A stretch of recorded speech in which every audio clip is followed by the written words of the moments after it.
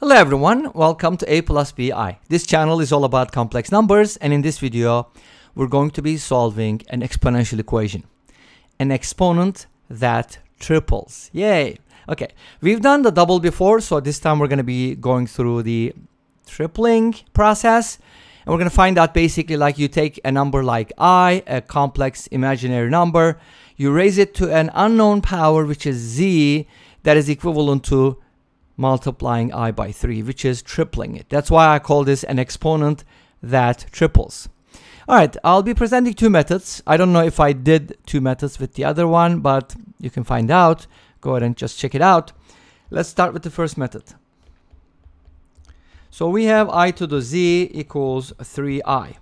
First method, I want to put the i's together, right? Why? Because I want to get all the i's together on one side and then maybe leave the number on the right hand side. In other words, the 3. How can I do that? I can basically divide both sides by I. I is not 0, so I should be able to divide, right? Can I do this? Sure, why not? Okay, when you divide by I, you're dividing by I to the power 1, so you're going to subtract the exponents. I guess the same rules apply, right? Doesn't it? I to the power z minus 1. I'm trying to be careful here because complex numbers are somewhat different. You know, sometimes I do things that normally is done with real numbers, but they don't apply to complex numbers. For example, if you have a to the power b and then raise that to the power c, it doesn't always give you a to the power bc as with real numbers. And of course, if the base is negative, so on and so forth, there's a lot of complications. Anyways, we got this equation which kind of looks simpler, maybe, right? Let's go ahead and invoke Euler's polar form. I, as you know, is on the Argand plane, or what is called the complex plane, appears here, which is the imaginary axis. Then this is the real one. And it is 1 unit away from 0, which actually gives us its modulus. But not only the modulus, because another thing that's really important is the argument. And the argument is the angle it makes. In this case, it is pi over 2 radians. Make sense? So I wanted to magnify a little bit so you can see it better, hopefully, right? Was that better? Now, okay, this is probably good. Okay, so we can write I in polar form, and any complex number can be written as r e to the I theta, where theta is the argument and r is the modulus. So I can be written as e to the power I times pi over 2. But instead of just writing or using pi over 2 as the argument, because I can add multiples of 2 pi to this, like keep rotating, right? I just want to add multiples of 2 pi as 2 pi n. N is an integer. Let me say that before I forget. And the 3, this is I, by the way. Okay, in polar form, right? Sort of, kind of, maybe. We'll see. There's going to be some interesting stuff towards the end, like some little bit of complications, which we'll verify. And then 3 can be written as 3 times e to the power 2 pi ki. What is e to the power 2 pi ki? This is actually 1. If you think about it, this is 1 in the complex world. In other words, we complexified it so that we can use the polar forms. Great. So now let's go ahead and plug everything in to our equation. We have I to the power z minus 1 equals 3, remember? Now we're going to replace I with e to the power I times pi over 2 times, plus 2 pi n. This is I. We're going to raise it to the power z.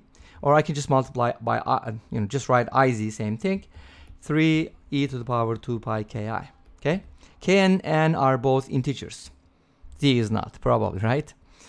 So, what do we do next? Go ahead and multiply by this, and that's going to give you e to the iz, something, something. Now, we're going to go ahead and natural log both sides, and that's going to give us the following. I, z, times the expression inside the parentheses. That is equal to, now, we are natural logging this product, remember? That's also basically how you can find the log, like the log complex logarithm, which is ln 3 plus e to the power 2 pi ki. When you ln it, it's just going to be 2 pi ki. Makes sense? Because ln e is 1. Cool. We're supposed to find z, so why not divide both sides by this expression? But of course, we also have the I, so maybe we can do this. Divide both sides by I times the pi thing, right? The whole thing. So in other words, we're going to get z. Oh, by the way, oops, I realized I messed up. This is supposed to be z minus 1. Sorry about that, not just z. So we can fix it real quick. This is going to be I times z minus 1. And then when I divide, I'm going to end up with z minus 1. That's the only difference. Make sense? Great. Now, if you divide both sides by I times this, of course, dividing by I is equivalent to multiplying by negative I. So our expression is going to look like this. Negative what? Okay, can I, okay, let me write it this way. I was trying to keep it short, but I don't want to skip steps here. So maybe ln 3 plus 2 pi ki, and then I'm going to multiply that by I times this. And then, of course, my next step is going to be multiplying both sides by I maybe, right, to get rid of the I at the bottom. But if you multiply by 2i, it's actually better because, let's see, 2i is going to do a better job because, well, I think I'm going to use negative 2i. Okay, here we go. This is what I was looking for. Negative 2i here and negative 2i here. You know why? Because when you multiply I by negative I, it's going to give you a positive 1, so we can totally forget about it. So the only thing that brings in is going to be a 2, and which that's going to cancel out the terms. Okay, here we go. Z minus 1 is going to equal negative 2i ln 3. And when you multiply these two things, that's going to give you minus I squared, which is positive 1. So it's going to be 4 pi k, right? Cool. And then we're going to go ahead and divide by this. And of course, the 2 canceled out. We ended up with pi plus 4 pi n, right? If I didn't make any mistakes. This is z minus 1 still. Let's simplify as much as possible. And then we will just add 1 to both sides. You get negative I ln 3 plus 4 pi k. And then you kind of factor out a pi maybe and write this as 4n plus 1 pi. I don't know if that's a huge improvement, but it looks a little better. And now we can go ahead and add 1. And adding 1 to both sides is actually equivalent to just copying the denominator and putting in the numerator. So z is going to look like this. Negative 2i ln 3 plus 4 pi k. Remember, n and k are integers. Plus 4n plus 1 times pi. And all of that is divided by 4n plus 1 pi. Great. Awesome. Now, I'm going to raise a question, but I'll do it towards the end of the second method. Okay, so go ahead and hold on to this method because we're going to revisit this and I will tell you something. But before that, I need to talk. Let me leave some room there so I can come back. Second method basically uses a different idea. Instead of, dividing by I, let's just do it directly. Now, what is I? I is e to the power I pi over 2 plus 2 pi n. Remember that? And this is also used for finding I to the I, which cancels out the i's, by the way, or gives you a negative 1 there. Anyways, I made a video about that too. You can go ahead and check it out. By the way, if you're new to complex numbers, go ahead and check out my lecture videos. I forgot to say that at the beginning. Okay? Now, plug this in. You're going to get e to the iz multiply by pi over 2 plus 2 pi n. So we get something very similar, right? And then let's see what this is going to turn into because I need to tell you something. And this equals 3e I pi over 2 plus 2 pi k. Remember how we wrote the 3? And then, I'm sorry, did I say 3? No, sorry about that. This is 3i. Okay, I just totally assumed that you would know what I'm doing here. But this is what it is. And now if you natural log both sides, you're going to get iz multiplied by, do you see what iz? 2 pi n.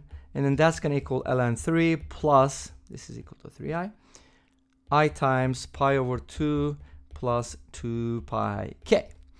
Now, the question is, do we need n? I want you to think about it because I'm going to answer it. I don't think so. So in this case then, isn't n equal to 0? So we don't need it, not use it. If we do that, here's what happens. iz pi over 2, notice that this disappears, is equal to ln 3 plus I times pi over 2 plus 2 pi k. And then if you simplify this, and that's going to give you at the end, z equals negative I times ln 3 plus I times pi over 2 plus 2 pi k. And then all of that is divided by pi over 2. But I can go ahead and divide by pi and then double this, and this should do the work, right? And if you also make another assumption, you could hopefully come up with something nicer. But let's go back to the first method. Remember, we were going to talk about it. And we said, okay, I don't think n is necessary because I'll tell you why. So n should not be there or n is equal to 0. If that's the case, then you get something nice. Z equals, Oh, by the way, if n is equal to 0, you're going to get the same answer.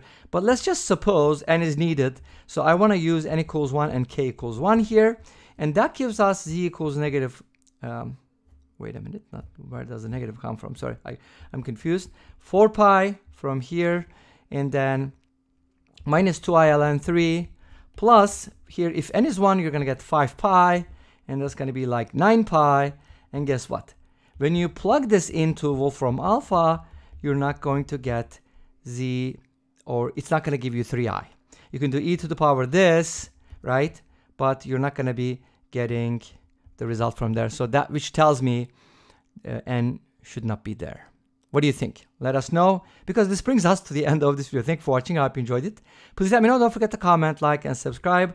I'll see you next time with another video. Until then, be safe, take care, and bye-bye.